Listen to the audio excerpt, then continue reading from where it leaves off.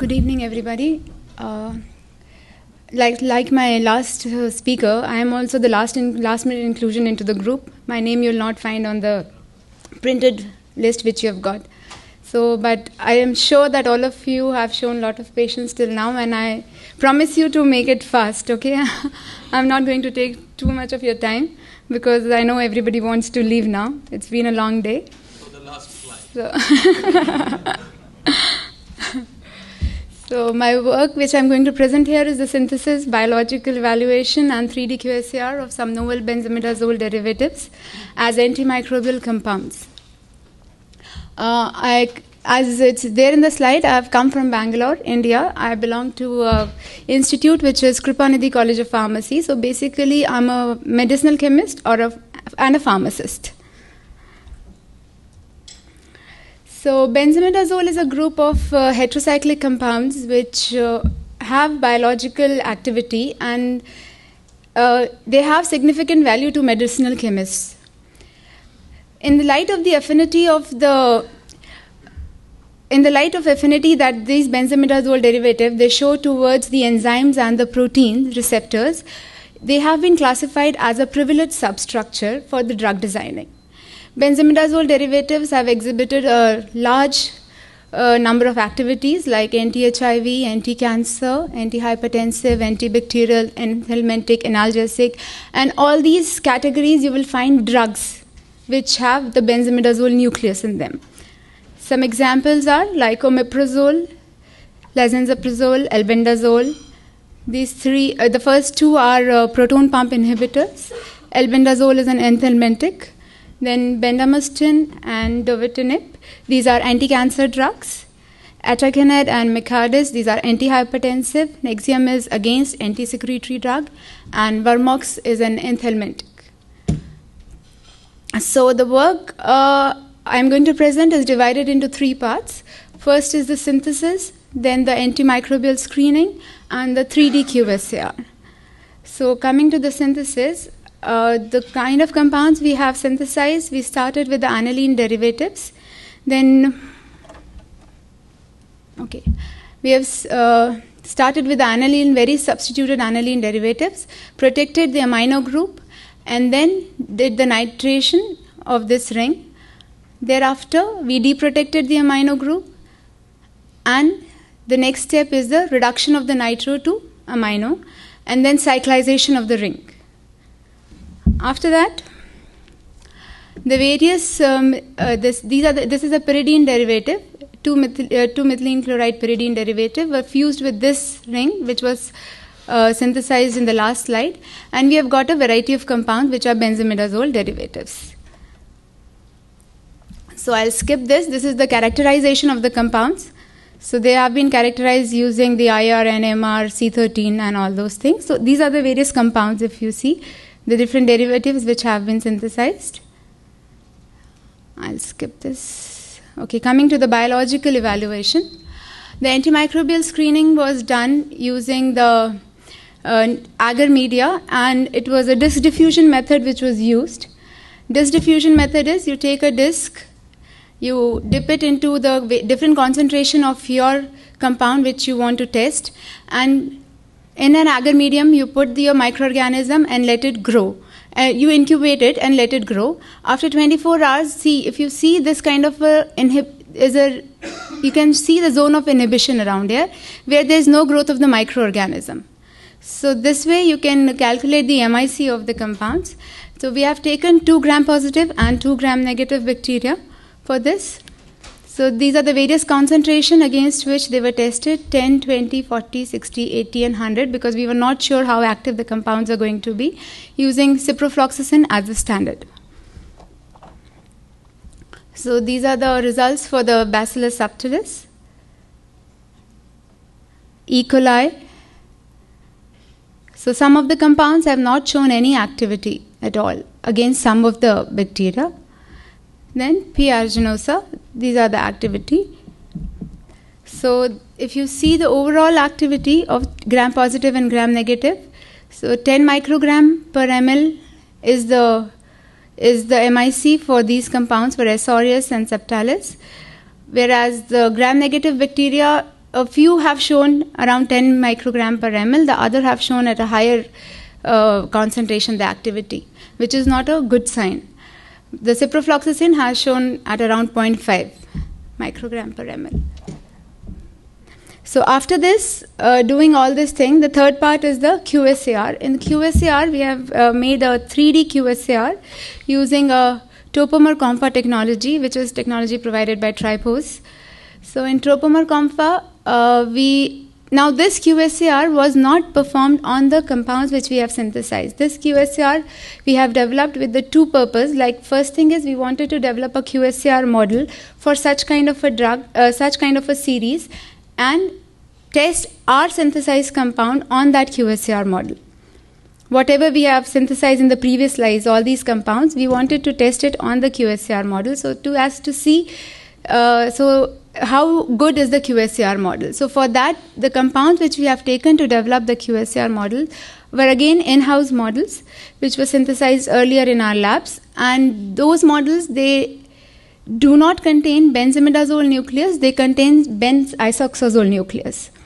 So it served dual purpose. One is the formation of QSAR. The other one is we want to see whether the replacement of one of the heterocyclic atom by the other heterocyclic atom, does the model hold true or not. So that was the purpose. So these were the compounds which were taken for the QSAR studies.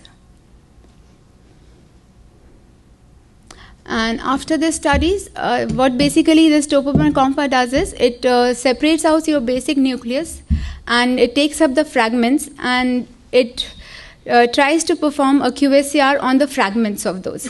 So the fragment, we don't define it, we just define it that how many fragments we want in our molecule. The fragment is taken automatically by the software.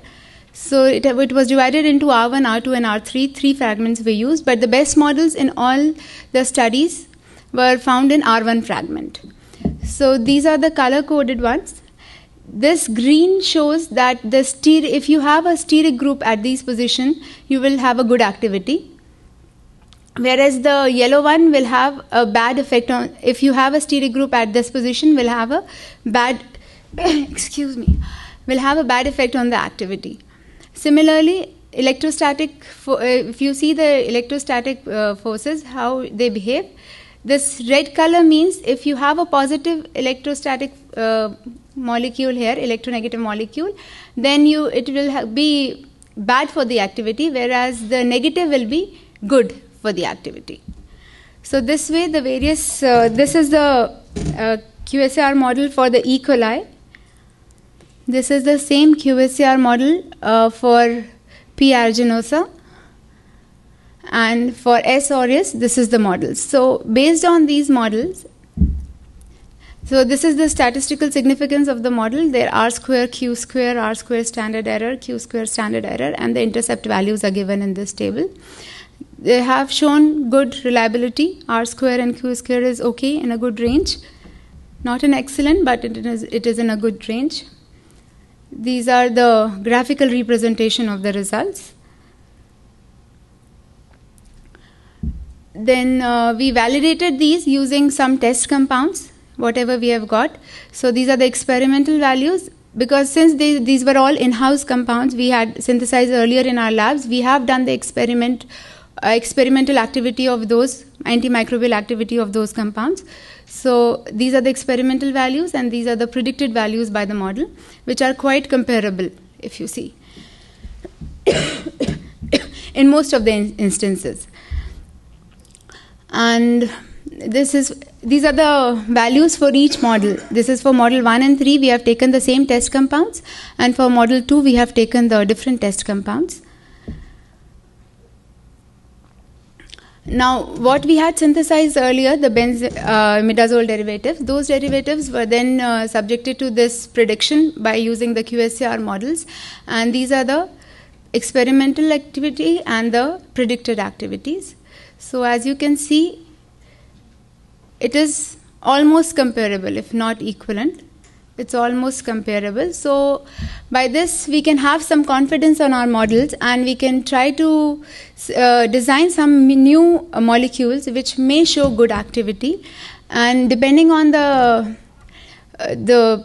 different electrostatic and steric factors which we have got in the model, we have tried to design these molecules, and the synthesis of this is under progress in the labs. This is the predicted activity which we have got, and we'll see after synthesis like how much we are getting actually. So I would like to thank Vishwa Prakash, she was the student, Preeti GB, she is my colleague, and Government of India for the research grant, and Institute of Microbial Technology for the strains. And I would like to thank the organizers here for giving me the opportunity to come here and present the work. Thank you.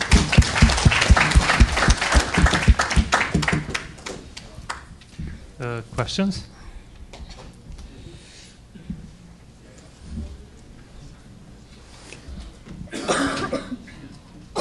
Just a short question. Thank you for your presentation. What's the purity of your compounds, of your synthesized compounds?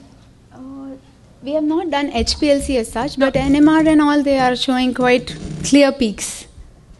Yeah, but you have a range of melting points which are incredibly high. So how come you are using such compounds for all the things that you have been saying if you don't have any guarantee of the purity of the compounds? But the range is not very high. Well, yeah. Some of them have 4 degrees range in the Okay, 4 degrees range is there, yeah, at some places. Yeah, that's a lot. Thank you.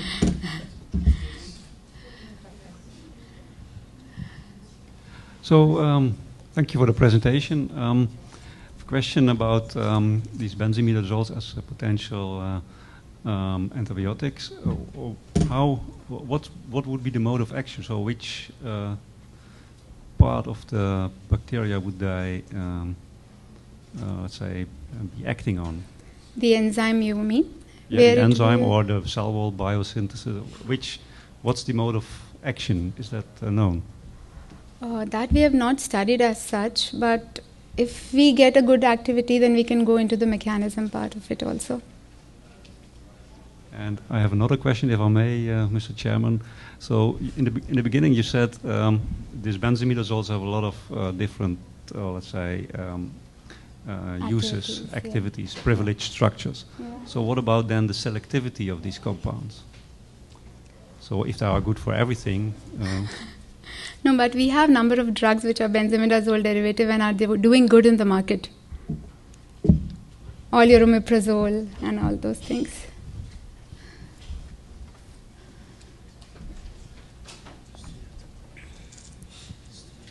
Thank you for your presentation. And I'd like to ask about how many compounds did you use in order to build your CoMFA model? We used around 35 compounds. 35 compounds, and you don't have the IC50s? IC50s you don't have. MICs we have. So you depended on the MIC? Yeah. And is that acceptable? I think so. All right. Scott?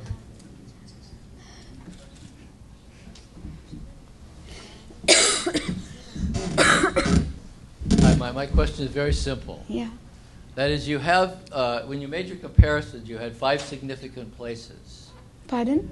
When you made your comparisons, your numbers had 5 significant places. Why do you really have 5 significant places to evaluate the data at 5 significant places? Or what is the validity of those numbers in terms of statistics?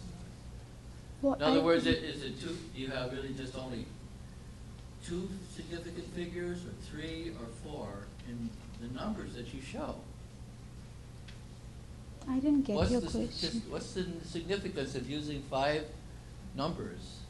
Of Does structure? it have any statistical validity? Of the structures you're talking? Yeah, in your comparisons at the end. These are the predicted. I know, but you have 4 or 5 significant figures. These are based on the different steric and electrostatic groups. But your data can have that high of significance. Actually, here I would recommend you to do bootstrapping. Maybe we can talk about this. Okay. On your sure. So I have been dealing with this, and we are going to publish a manuscript about estimating errors. And the easy way of doing it is just run a bootstrapping on your data to get the error range, how sure you are that that number is correct. So you get a range plus minus that will help you to reduce the number of significant figures. Okay, thank you. So I would like to ask all the presenters to come to the front to receive your certificate before you go to the social hour.